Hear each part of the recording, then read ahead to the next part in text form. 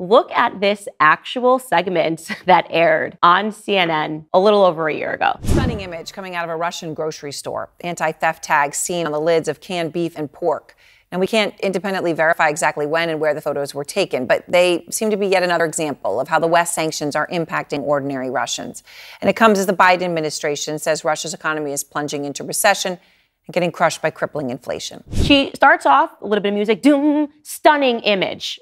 What is so stunning about an image of an anti-theft tag? We have those all over America, so why would it be so extraordinary that they might also be in Russia? But then she says that she cannot independently verify where or when the photos were taken. In other words, she doesn't even know if this is from Russia. So what are you doing as a journalist?